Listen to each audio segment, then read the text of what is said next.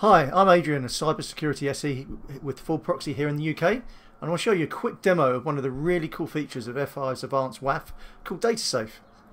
As users, we all seek comfort when connecting to hosted applications in that we look for the TLS padlock that suggests any data we send is completely safe and encrypted.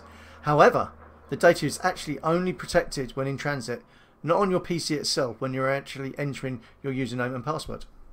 To illustrate the security risk here, I'm using this popular website with fictional credentials of test.user and test password. What you can see here at the bottom is the developer tools features of Firefox, which you access by pressing F12, but every browser has something pretty similar.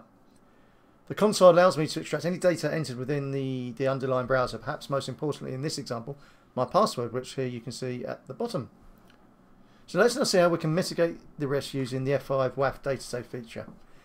This is the hosted application I'm going to protect, and using the same technique as before, you can see how easy it is for me to extract my my password. So let me just go through the same steps as before so I can show you the password. As you can see, I'm now using the rather super secure password option of password itself. Shame on me as a security professional. This is the F5 WAF GUI.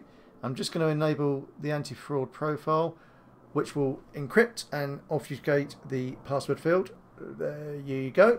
So back to the hosted application itself, where I'm just going to refresh the web page and re-enter the username and password here. Let me correct that, the correct password. And you know, before I hit enter, just to show you that the password no longer comes up. It's actually obfuscated with a series of A's, but I just want to sort of log on now and just show you that I can actually successfully log on to the application, the website, and access everything. So that's the end of part one. I'm going to come back with my colleague Donald in part two to show you how to configure the anti-fraud profile itself. Thanks for watching. Please like, subscribe or comment. And if you need any more details, then please contact us directly at the email address below, which is info@fullproxy.com.